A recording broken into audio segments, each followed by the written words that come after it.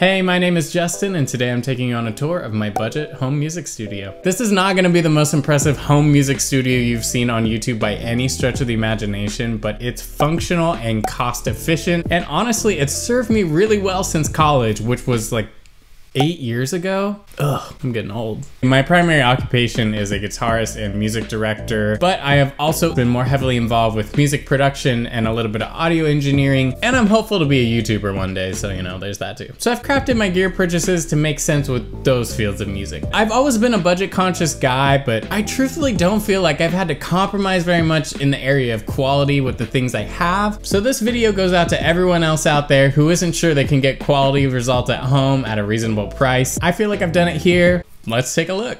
Here's the room overall. I'm really lucky to live in a 2-bedroom condo with my wife, and I'm extra lucky that she gave me the second room for my purposes. Made to win. As you can probably tell from this shot, is a little on the small side. It's a very narrow rectangle, and it has 2 windows, as you can see behind me, that are a little awkwardly placed. But believe me, having those 2 windows right there is a blessing in disguise, because if this room had no windows, I would be depressed and I would just give up. The couch and table are actually purchases for a living room. That's what I used when it was just me in here. They've since moved up here, so I'm not gonna include that in the overall price just because those are repurposed pieces of furniture. In this corner of the room, I have a guitar rack I purchased from Amazon, and it's a 9-space rack, and it was only $73. It's actually really nice quality. I'll put a link to it and the other gear we talk about today in the description down below. I have spaced out the guitars that I use all here. The only thing I'm missing is my bass, which lives in the closet downstairs, and my Gibson SG, which I haven't touched since high school. I put my guitars in alphabetical order by brand because that just seemed like the right thing to do. The Fender Stratocaster, this is a Mexi Strat, I think it's a 2005, something like that. Then I have my Fender Telecaster, this is a custom build guitar. And then the baby of all my babies is my 2008 Gibson Les Paul Standard. Then I have my Gretsch White Falcon center block double cutaway guitar. Finally, I have a Martin, I think it's called a Custom X, I'm not really sure. That's one of their cheap line entry-level acoustic guitars. It actually sounds great, and it has a pickup in it, which is perfect for live.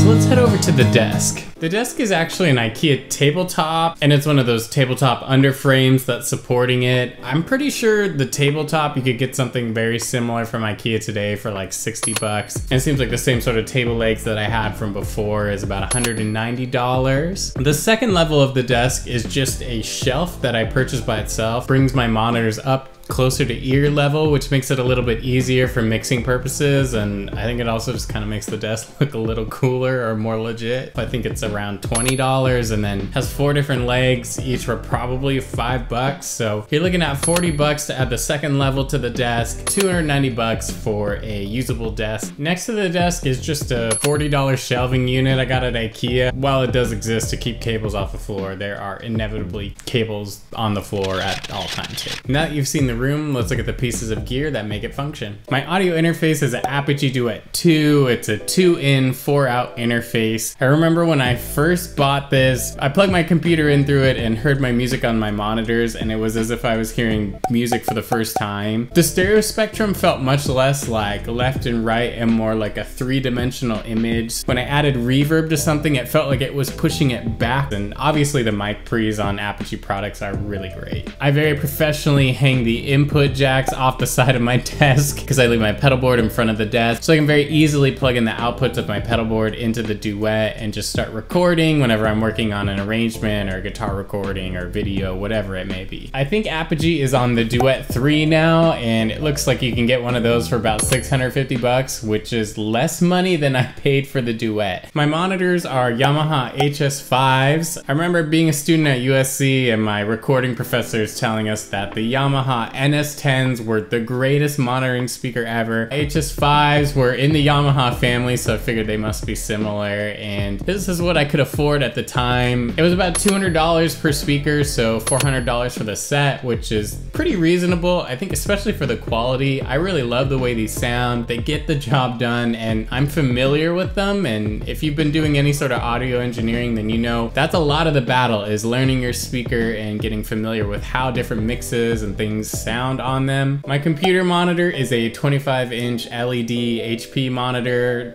It looks like I still haven't taken the sticker off this thing from 8 years ago. Seems like you could get a comparable monitor, probably a better one for like 130 bucks. I wanted to get a monitor because I was pretty tired of just working on my 13-inch MacBook Pro at the time. When you're doing a mixing project and you're constantly closing windows and opening them, it can get frustrating. This allows me to do a dual screen setup so I can throw up maybe my mix window on the bottom or the plugins I'm operating on the bottom and then have the session up here. My keyboard is a Novation Launch Key 49. I got it because it was reasonably priced and I like that it had pads on it, which I thought I was gonna use a ton, and I'll be honest, I like never use them. They do look really cool when your computer turns on though. Looks like these go for $229 now. I think that's more money than I paid when I got it. Either way, that's still a reasonable price. These things are a workhorse. I've had it for a long time. It's traveled with me on the road, on tour, and I haven't had any issues, so they're definitely built really well. I think if you're a piano player, you probably want to invest in something nicer with weighted keys, but I don't do a lot of piano, and I'm mainly doing this for drums and a little bit of synth and key programming here and there, so this works perfect for me. Next up is my 2019 16-inch MacBook Pro. This was a pretty souped up machine back when I got it. It has 16 gigs of RAM, a terabyte of storage, and it had the, at the time, new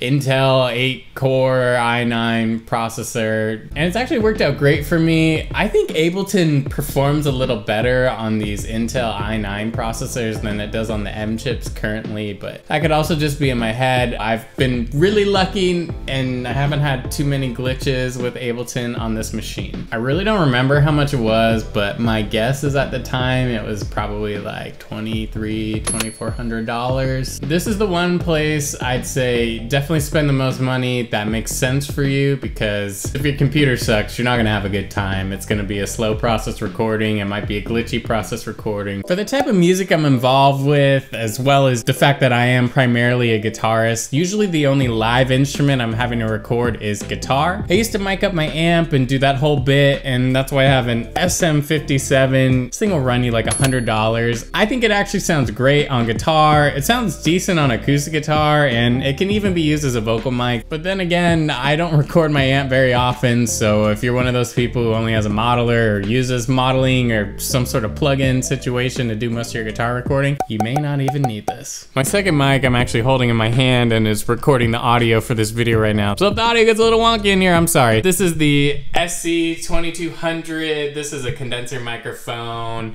It actually sounds really great. It's crystal clear. It's awesome on vocals. It's awesome on acoustic guitar. It's just a good all-around microphone, and it's really reasonably priced. It's 250 bucks, but it does not sound like a $250 microphone. I don't really have any complaints about it. I think it's great value. And there you have it, my home studio setup for under $5,000. And I know $5,000 is not a tiny sum of money, but to include the computer in that amount and everything else, that's a really good deal. There are two things I don't like about this space. Number one is the lack of organization. I'm a really organized person, and this has bothered me for a long time. I am going to be taking some steps to upgrade the organization of this space. And then number two, the aesthetic. It's really boring in here. It's just a gray box with music gear. So in the next couple of weeks, I'm gonna be focusing on upgrading this space to make it more aesthetically pleasing and hopefully more fun and light and enjoyable to create in here and shoot videos in here. So be sure to subscribe to see how we upgrade this space. And if you enjoyed this video today, be sure to like it and leave a comment before you head out, and I'll catch you next time. The most important factor, the studio dog loves it in here. Isn't that right, Bailey? Yeah, it's pretty good. It's my favorite room in the house.